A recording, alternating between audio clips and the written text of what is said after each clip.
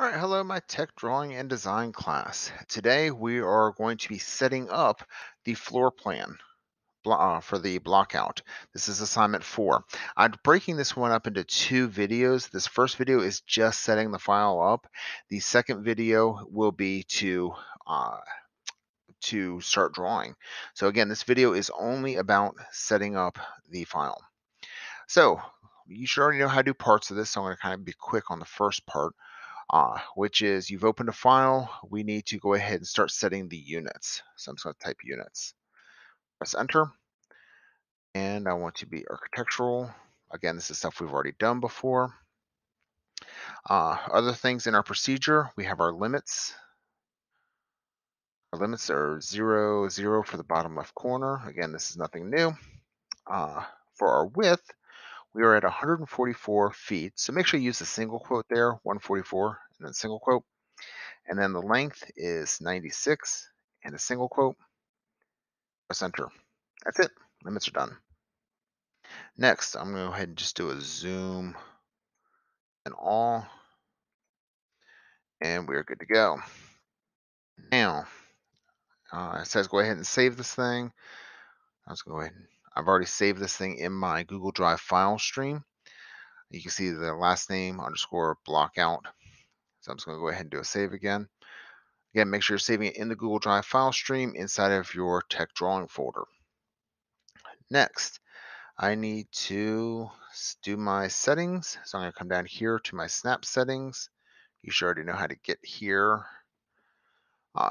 So this thing is telling me that I don't need the snaps settings over here. I do need grid spacing. For my grid spacing, it's 4 feet, so 4 single quote. Hit tab, shift to the other one. I like to work off of 12s, so I'm just going to take my major line every 3. This is not necessary, it's just what I like to do. Make sure you turn off display grid beyond limits. And there we go. Say OK. And there is my grid. And it's not showing beyond the limits. Going down here to the toggles, I want to shift over now to my O snap, which is right in here. And it says, I want to have endpoint on, which I do, midpoint, which I do, center, which I do, intersection, which I do, perpendicular, which I do, and everything else off. So there we go. Endpoint, midpoint, center, intersection, perpendicular. So we're good to go there, and it is turned on. I'm good to go there. Next, it says fillet radius. So I'm just going to type in FILLETRAD for fillet rad. This is how I set my radius for my fillet option. So again, FILLETRAD. Press enter, and next press 0 and enter. Again, nothing new here. My toggles across the bottom. I have my snap mode is off, which is good. My grid mode, which is next to it, on, good. Ortho, which is this 90-degree angle here, I need to turn that on. That's selected, is now colored in, I'm good to go. And my O snap or object snap is turned on. Very good. So let me go ahead and save this. And now I can start setting up my preferences. So to begin with on this, it says load line types and set line type scale. To get to these, you want to go to this properties area. Yours may be condensed down. You may have to select properties to drop it down. But we want to open up this properties area, and you're going to see the color wheel, which we've already used before. This is for changing the color of a line. So we've already done this one. The one below that looks like different thicknesses of lines, that's your line weight. And then the one below that has different types of lines. You're gonna have little dots, you're gonna have dashes. Those are your line types. Well, this is what we're gonna work with here. So what I want you to do is next to that, you have a drop-down menu that probably says by layer. If we select this, we can now see what layers are already, or what line types are already loaded in here. We are going to select other. And this brings up our line type manager. Once again, inside of properties, I go to the icon here that has a bunch of lines that are dashes and dots. I grab the drop down menu next to it and I select other, and it opens up my line type manager. Now I want to go ahead, and yours may look like this, by the way, which is fine. We'll get to that in a second. Now I want to load in some new lines. We are now in step 1, we're at step B, and I'm going to load. You don't need to worry about what's up here at the top. What we're worried about is in here in this big box. And we need to scroll down until we find center. This is B, or number 1, letter B, step 1. We scroll down until we find center, which is right here. I'm now going to hold down the control keys, which is CTRL. I'm going to select center, center 2, and center X2.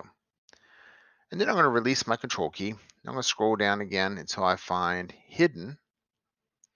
I'm going to press my control key again, and I'm going to select hidden, hidden 2, and hidden 2X, or X2. So I can release my control key. If I scroll up, you can see I have those 3 selected. I scroll back down, I have these 3 selected. So I say OK. And this has now loaded these lines into the line type manager. You see center, center 2, center X2, hidden, hidden 2, hidden X2. If you only got some of them, you can go in here and load the other set. You can just continue, as you load these in, it'll build this list out for you. Now, that gets us through letter B of step 1. And now we're up to letter C. We need to show these details again. So if you don't have the details across the bottom, come up here to show details and click it. And now we have our details. It says for number 1, letter C, we just did the show details for step 1 in there, step 2, or step I, which is Roman 2. My global factor, my global factor, 24. Well, I need 24 in there. For my current object scale, we leave that at 1, which is good. And then my use paper space units for scaling, deselect that. So inside of this details area, I did something to 2 of the 3. I put something in for 24 for my global scale factor, and I deselected use paper space units for scaling. This is now loaded in all of my lines. I have my details set. I press OK. Step 1 is done. Sweet, let's save this. Next, we're going to create some layers. So to create layers, what we are going to do is come to this layers area here. And again, if yours is compacted down, go ahead and select the layers. It'll give you the drop down. But what we want is layers properties. Layer properties. And that's going to open up our layer properties manager. And this is going to allow us to create new layers. Now, you have layer 0. It's already there by default. Leave that alone. You're going to have these 4 icons across the top that look like sheets of paper. If I'm moving from the left to the right, the first one is new layer. The one next to that has a snowflake, that's frozen layer.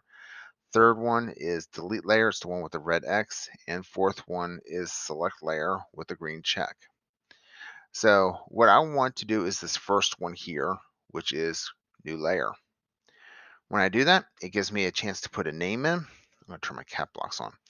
And we're going to go through this list right here. So if you see this on your screen, this list of layers is what we're getting ready to build. So the first one, I'm just selected in here. It says layer 1. I have that selected. I'm going to rename this walls underscore exterior. Very good. And then I can hit tab. It gets me out of there.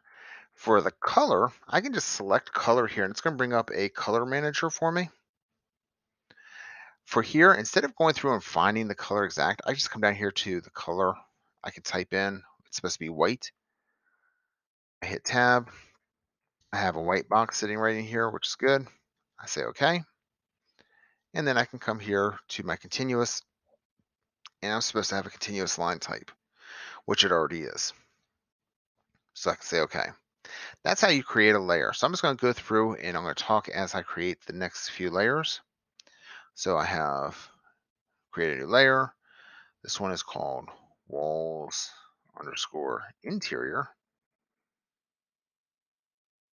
Tab, my color, again, I'm going to select it, come down here, and I am going to type in yellow, YELLOW, tab, enter, 30-second continuous, very good. Create my third one, which is walls underscore furring,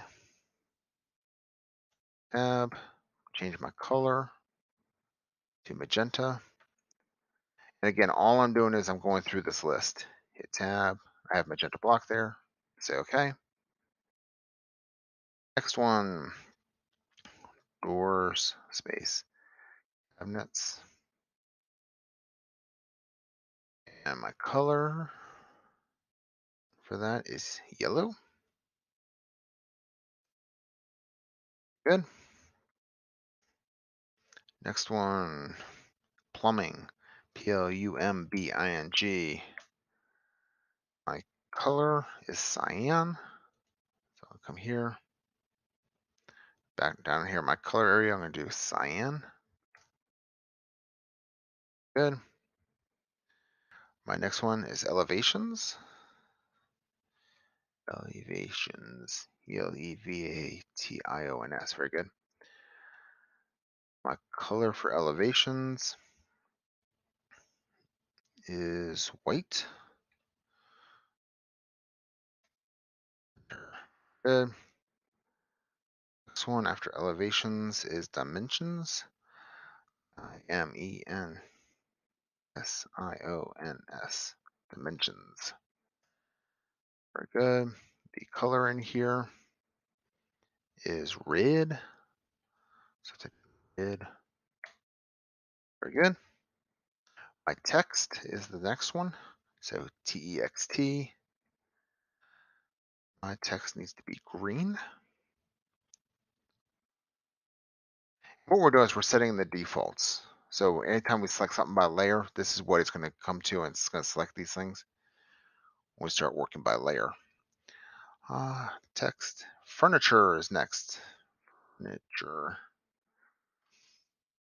My furniture is magenta. Magenta. Good. Next one is appliances. APPLIANCES. Appliances. And my appliances are cyan. CYAN. Very good. And finally, viewport. Viewport. The color for viewport is white. Now, there's going to be something a little bit different with the viewport one. Is it also talks about no plot here off to the side. So to do that, if you look back here with our properties manager, we had this plot column and we have all these little printers. I'm going to select one for viewport. It's just going to put this little red circle in front of it, which is saying do not print or do not plot. So that's no plot. That is it. You should have your window looking very similar to this. Again, walls exterior, walls interior, walls furring, doors, cabinets, plumbing, elevations, dimensions, text, furniture, appliances, and viewport. You should have all your colors set. All of your line types should be continuous, and the plot should be turned off for viewport. I can close this, and if I want to see what I just did, I've come over here to layers, and I can grab my layer drop down, and there they all are. So I'm good to go. Well, so with that said, I'm going to save my file. I am now saved, and that is the end of this video for how to set up the file for the Georgian house floor plan blockout. If there are any questions, please let me know.